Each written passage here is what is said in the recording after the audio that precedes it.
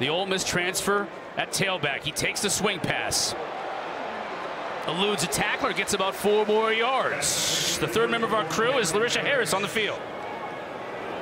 Open free play. Yeah, he got him to jump. Van Dyke trying to take advantage. And he hits his receiver at midfield. Wow. Brashard Smith brings it in. Confidence throws that you want Tyler Van Dyke throwing. A lot of quarterbacks will get their confidence built by throwing short underneath routes.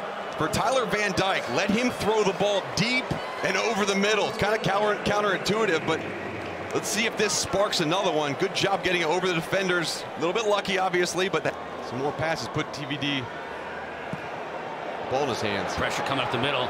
Van Dyke escapes it. Restrepo makes the catch and gets hit immediately, but hangs on into Golden Eagle territory, 25 yards.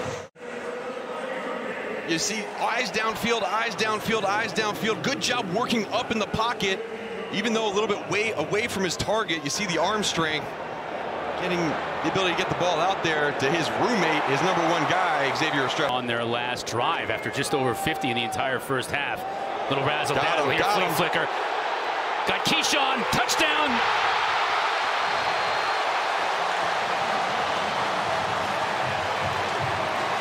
Well, there it is. Lull him to sleep with the inside run, and then the flea flicker on the outside by his wide receiver. Watch here. Watch the defensive back's eyes. Oh, got lulled to sleep. Safety bit up. Corner lost his guy. Perfect throw. Touchdown, Miami.